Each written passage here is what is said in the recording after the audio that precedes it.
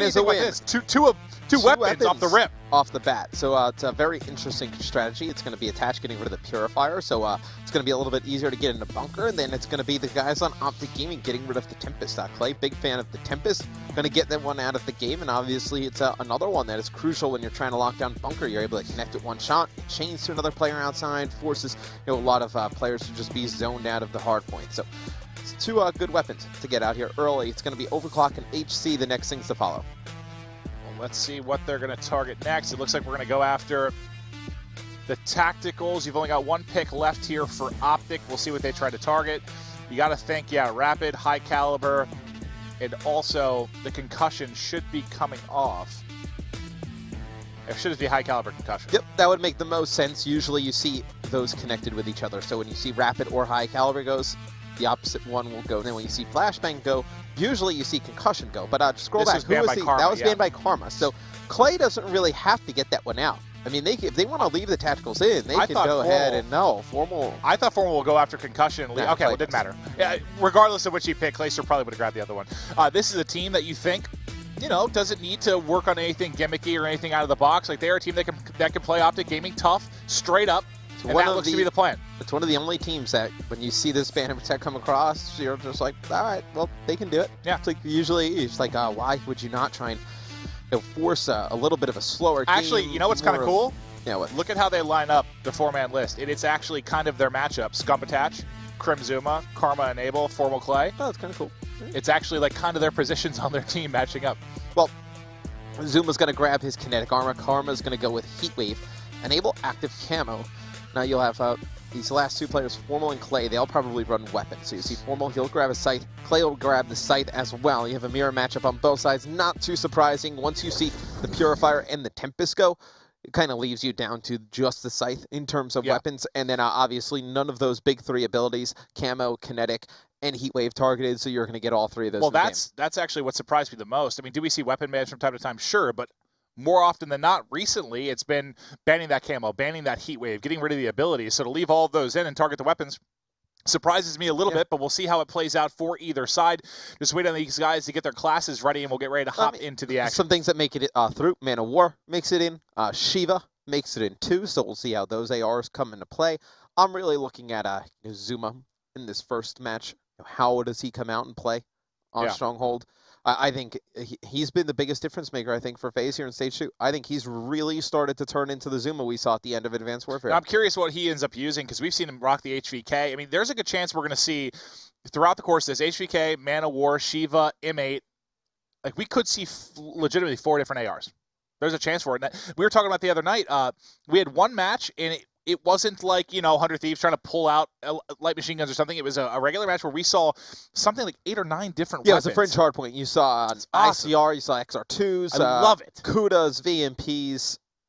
I think that was when Rapid Fire made it in, so it mixes things up a little bit. But still, again, shout out to Treyarch. You know, I love seeing M8 on VMP? Sure, but when you get a little bit more variety in there, I mean, this has been the most variety we've had in ever in the history of usually COD, the way Call of Duty goes is the pros get together, and it's like, oh, well, that guy's playing very well with the VMP. The VMP is now the best SMG. Oh, the M8, yep, the M8's back. True. That's the best assault rifle. It's like, the M8's a great all-around assault rifle, but it's like, if you're fighting a guy inside Mansion, Man of War is probably a bit better. Like, I feel like some of those other guns, like, in different situations, they're better. And I think now what you've seen this year more than any other is players experiencing, like, different play styles. And, hey, you know, maybe I'm an assault rifle player who, you know, plays in a little bit more close quarter scenarios. I should go with the Man of War over the M8. Well, let's talk a little bit about Stronghold Hardpoint. Do you think that these weapons in particular may change things a little bit? What do you expect to see? I mean, I mentioned you can see, right? M8, HVK, Shiva, Man of War, like all those are viable here in some capacity, I think. But let's take a look at it. Revan has delivered us some statistics. So taking a look at this should be a tight game, because on Stronghold, FaZe is currently 3-1, OpTic's undefeated, 4-0. So you would think this is one that should be a pretty back and forth battle. Overall, in Stage 2, we mentioned it. FaZe is 16-2 in Hardpoint, OpTic Gaming 13-6. Where you see the biggest disparity amongst these teams is in uplink, which is very interesting because OpTic, a very strong uplink team in Stage 1, #1 overall record, I believe. In Stage 2, they're 9-10. FaZe 13-5. OpTic catches a little bit of a break though, because Breach uplink is FaZe's worst uplink, and we actually can get into the game It's going to be map 1 between FaZe and OpTic getting underway. Well, kicking things off with Zuma. We'll see what he's able to do early. Everything in the kitchen being thrown at him, but Clayster able to clear the way as he tries to bounce out, not able to find anything. But we'll kick things over to Attach's lead submachine gun player. He's getting entry kills on Scumpy before ultimately dropping. Let's see where he gets up on the spawn. Looks like he's going to spawn out in rocks. Try to line up a few frags here, see if he can pick anything up. But he's probably going to drop as soon as he pushes out. Let's get closer to the action here for OpTic Gaming. And you just see some of the assault rifles coming into play early. You see Karma with the Man of War. Go on board. It's going to be Formal with an M8. So both of those players opt to go with different assault rifles. Going to play different positions. Formal plays a little bit more passive. Go further back. Karma is going to be in and around the hard points trying to help his team. He's going to drop there with the Man of War, and it's going to be Scump taking the last few seconds here. It's a good start for OpTic Gaming, but they're going to give up mansion control here to FaZe. It's a very important few kills OpTic Gaming needs to get here. Nice shots there by Scump, taking out Clay behind top tables, and he's going to have one more player directly in front of him. You saw that too, like that close fight like that when he has stock, man, just shaking and baking. Tough for Clayster to end up getting a couple burst in on him, so he is ultimately able to win it. Now we'll stick with Krem6 as he's coming in the back. He's able to find Attach. The nade in. You see one player on X-ray lower, not able to find it. One person behind him, I think, and below as well. Will he be able to hunt down these kills? Now he's got one in front. The movement not able to pick it up. Let's actually switch focus over to Enable. Enable, when one of the more consistent slayers for this FaZe side. He's currently 5-3 on a 3 streak. I feel like early in Black Ops 3, we talked about Enable a ton, and then he's just going to become a guy that we've expected great games from, but a little bit underappreciated. I mean, at the beginning, he was just putting up monster numbers in the slaying department and crazy hill time. Now still putting up the same good games, and you see FaZe starting to blow this game open, Maeve, and it's going to be FaZe keeping the mansion control for pretty much the extended period of time in that hill. OpTic's going to challenge the last few seconds, but it's going to be FaZe set up for half wall. It's going to be Attach losing a big gun battle. That's Scump with a VMP taking him out with an M8. Such a difficult shot to hit. Now it's going to force Zuma to rotate all the way out, try and get these cuts. Karma picks him up before any of his teammates drop. Huge kills going down for OpTic Gaming. Well, Clayster, though, is really starting to heat up. Right as I say it, he ends up dropping. You do have Heatwave here for Attach. He might try to Heatwave in. There it is. He helps his teammates pick up one. He's getting the points to the hard point, but OpTic is soaring in. Scump starting to go off. He's 9-6 on a 4 streak. Let's stick with him through the respawn. FaZe has built a bit of a lead, but you know how it works with OpTic typically. You get to that 100-100 area with a team, and that's kind of when they sort of take over and explode. Let's see if they can opt to do it here or if FaZe will remain in control of this. Yeah, the thing with OpTic, I mean, you can beat them in hardpoint if you just kind of weather that storm. You know the push and the assault is going to come. They're going to start to pick up kills. It's just a matter of whether you can, keep the game close at that moment in time. Maybe pick up some kills for yourself, although it's very difficult when they start to get rolling. And it's really about giving up, controlling those spawns to the next hardpoint. I mean, right now, 5 seconds left on this hardpoint. It's going to be FaZe taking the remainder of the time. And it doesn't look like anyone really set up great for this next hardpoint. It's going to be one player from OpTic inside the hill, but look at this back area. I mean, it's going to be FaZe able to control it. They should be able to control the spawns, which they do. And we're really going to need to keep an eye on Formal and Clayster coming up here, because they're usually, we've seen 2, even 3 weapons on this particular map. With the band, it's going to limit it to 1 weapon apiece. You're going to have a Scythe for Clayster and Formal. So as we get closer to bunker here, honestly, whoever gets a big edge with that and can really lock down a lane, it may be a really, really crucial part of who's picking up time there at bunker. Well, you might not even need to use it on bunker, right? A Scythe is not a... I mean, we've seen Well, if you get the hold, you can look out towards back lot. Right, I mean, we've really seen it do some nice things on bunker. I think you could even save it, though, for later. I mean, you get control of that mid again. I think mid is a very good hardpoint to control in the second rotation of hills. It looks like OpTic's going to give up already on this hardpoint. So this is going to be a full hold for FaZe.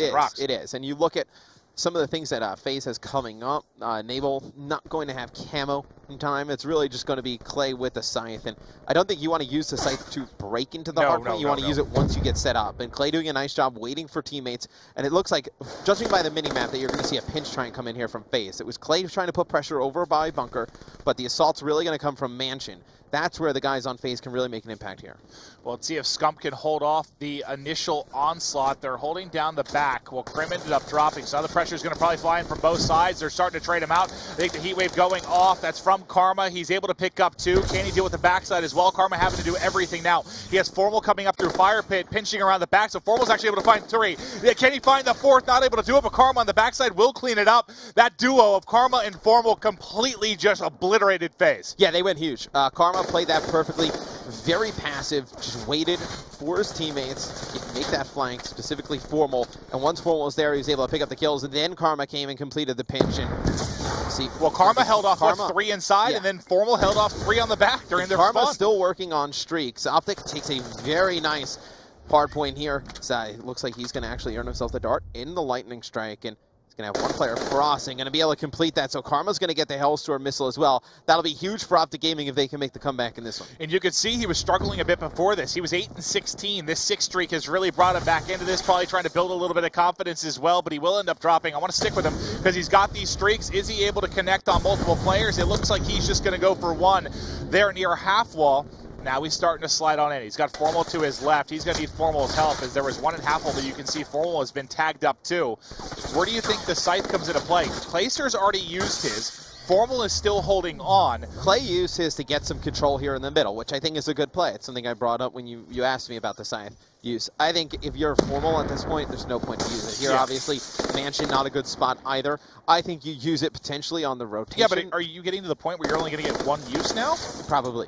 You're probably only going to get one use of the Scythe on the side of OpTic Gaming. Clay, obviously, you'd have to have a pretty good second half to earn his, but there's still an outside chance. With the way the score is, it's pretty close. It's going to be an extended game. There's a chance Clay gets it again. Yeah, I wouldn't be surprised if this makes it to bunker. He should be having it up again, but let's see if he's able to pull it off. He's able to find a kill there. Attach picking up one as well. It'll be Enable, though, and Attach inside around the hard point. Enable trying to check outside. Assault one by Fire Pit, playing behind couches. Now as the pressure comes in, the shot's shaky, but enough to connect and pick one up. Him and Zuma doing a good job holding on. He's going to check back by Lambo as the pressure comes in. Enable finds that as well. FaZe holding on.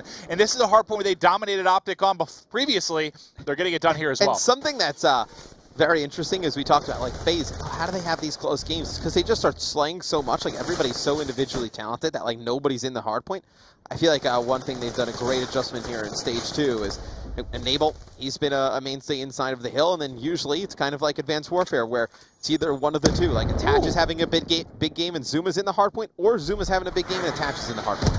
Well, let's see if Zuma's Lightning connects on anything in rocks. It looks like it picks up one. His kinetic armor goes up. He finds 2. The heat wave comes in. If he had stayed focusing on that area, he might have been able to pick up Karma as well. But you do have Attach in for the trade before finally falling. Let's focus on now the OpTic Gaming hold for a bit. Crim, Scump, Karma all on the kill feed as they're able to clear it out. And look how far they spawn out the side of FaZe. I mean, I know they have one close at satellite, but everyone else having to rotate all the way over from back lot, man. So this is where teams usually get blown out against OpTic Gaming. You see they start to go on a little bit of a tear, and they're not able to complete the kills to bring it back. And you see 3 kills in the feed there for FaZe. And now they need to figure out a way to get control of the hard point. You see Enable's trying to push up. He's going to get one.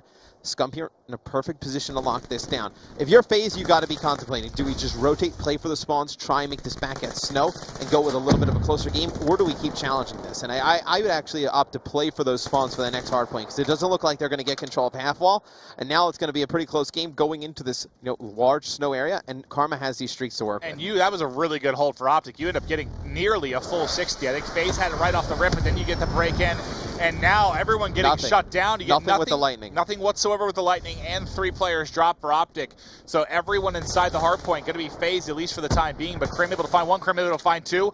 Now, finding time inside of the hard point. He just needs teammates to pick that up, as now it's currently being contested. There is a dart out. Is that coming in from Karma? It looks like Karma had the dart out. He was able to at least pick up 1 on Attach.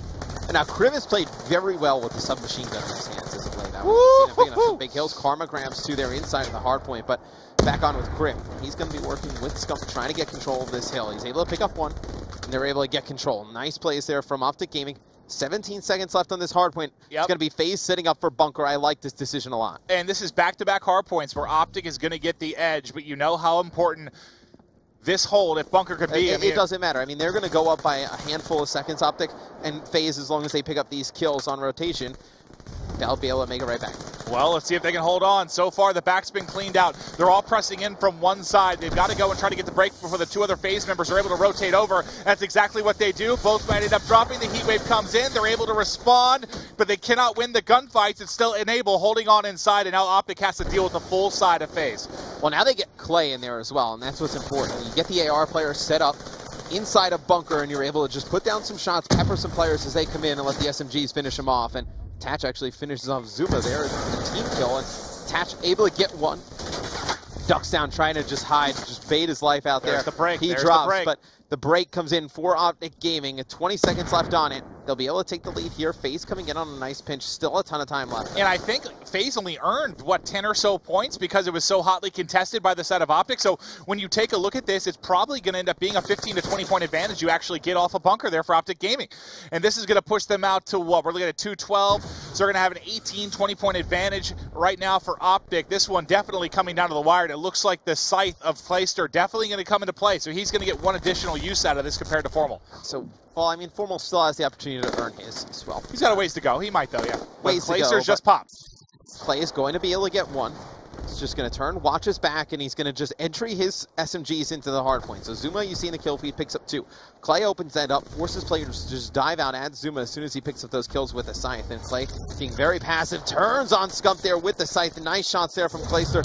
Knows one more player is challenging, not able to pick it up. It's going to be OpTic Gaming, though, still in charge of this hardpoint. FaZe finally takes it back. 20 seconds left on it. If you're OpTic, you got to think about, locking down this mansion. Well, what's scary is because FaZe has dominated them twice, right? On mansion, I believe both times it's been pretty strong holds by FaZe. You just can't keep pushing to get control. It's going to be FaZe taking the last few seconds here on that first hardpoint, but this is where I think the game is going to be won or lost for either side. Who controls mansion this time around? Well, here we go, baby. It's coming down to the stretch. Game all but tied. You have Clayster dropping, but 41 and a 4 streak for Zuma. Can he answer? Pushing out, should have 1 kill, not able to win that. That's Formal and crew coming in. Formal wins 1. He's throwing nades at Karma, not able to pick it up, but Karma is maintaining the pressure. 230, 20 more points needed for OpTic. He's got Heatwave to go with, pops it off, but he doesn't end up getting the kill. Scott may be there to finish it up, but he's actually watching the backside, not able to get both. FaZe breaking in for the time being. No one able to maintain and FaZe can win it off here, and that's a huge play there. I mean, Karma uses his Heatwave, and they're able to take him out, and that player stays alive, pushes into the hard point, and you should see FaZe here. As long as they pick up this one player directly to the right, should be able to take the lead. And I think it's important. If you're FaZe, I push Attach out towards Snow. Push him out. You can get exactly. I think you win perfectly. I think you get exactly 250 as long as they can prevent OpTic from getting in. Can they shut down the contest? It's been contested for a second, so you're not going to be able to win it here. Picks up 1, picks up 2. Enable going big and going out to find the 3rd. There it is. Enable going huge, but it's going to be OpTic inside the hard point. Formal did get that scythe. We weren't sure if he get the second. He did, but he's going to end up falling. They need 2 points, 1 point. There it is. OpTic Gaming wins 250, 247. And it was because FaZe just did not push out of mansion. They get that great hold, but at the end there, they just take the time, and they were actually playing for the win there. They were not planning on OpTic Gaming. If there was no contest, they exactly won it. I think exactly OpTic contests for like 2 seconds, and that's what kind of throws that plan astray, because at that point, OpTic, they're spawning out by satellite. They're in a perfect position to take half wall. So they just spawn up, get inside the hard point. They pop that second scythe. Formal finally gets it, picks up 1 kill. They're able to hold on and win it. That was one hell of a game 1. My God, that came down to the wire. You had so many lead changes, and OpTic just narrowly able to take the edge there. If you didn't watch the show yesterday, we got a little bit different of a flow here since Courage has traveled for the Gfinity event. So once we get to the scoreboard, we're going to be introducing Revan, who has been doing an excellent job breaking it down, doing some telestration, looking at key events throughout the course of the game via replay. But man, that was fun. Yeah, that was a great game. And it's only going to be FaZe's 3rd hardpoint loss in Stage 2. OpTic Gaming remains undefeated on the map. I said right before this, I feel like all of FaZe's games I've struggled, I've seen like 250 to 240 something. Close, man. That close. One, they're a little bit on the losing end there, unfortunately. But now we've got the scoreboard up. Let's toss over to Revan to break it down. Wow, what a game 1 for both these teams. Very contested and very competitive, as we thought going into this, just based off of the map stats. As you can see by the scoreboard behind me, +4 was OpTic Gaming throughout the entirety of the game. And, well, they only wound up winning by a total of 3 points. See how it all breaks down behind me. But there's a moment in that game that I clipped out for you guys that I just wanted to highlight for everybody out there. We always talk about the bunker hardpoint, and at times, well, it is the money hardpoint for this game. So you get your ideal setup going. You're able to lock it down for the majority of the time. This is the first one throughout the game, and I thought both teams just did a fantastic job of setting up to break into the hardpoint. So let's roll the clip and see how FaZe approach it, and then later in the clip, we'll see how OpTic Gaming do the exact same thing. So right away, it is Clayster. He's just trying to stay alive because you see on the minimap how the play is developing for FaZe.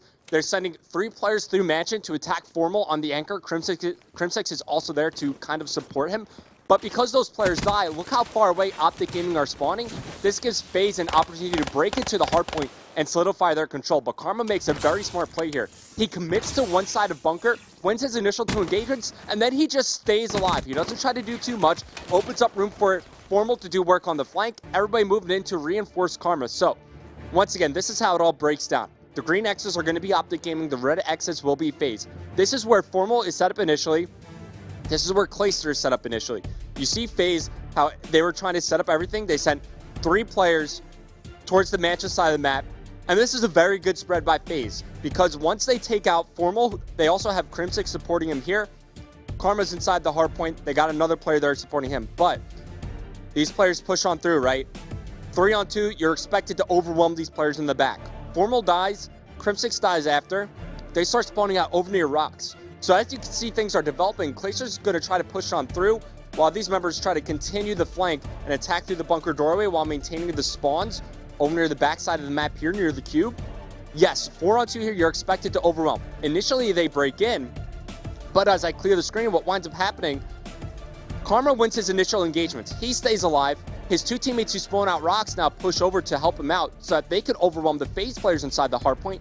But what winds up happening is that because FaZe are spawning out over near cube, they're so focused on flooding in and helping try to contest the hardpoint, they forget to pick up Formal on the flank. He picks up, I believe it was 2 crucial kills. A smart play by Karma initially opens up room for his teammates to push him and help him out. Overall, it was just great, well set up breaks from either team. And I mean, you can't really get a much closer hardpoint game than that, but it's only game 1 of this series. We're moving over to Search and Destroy next. I'm going to send it back over to Maven and Mr. X to bring you the action. Great.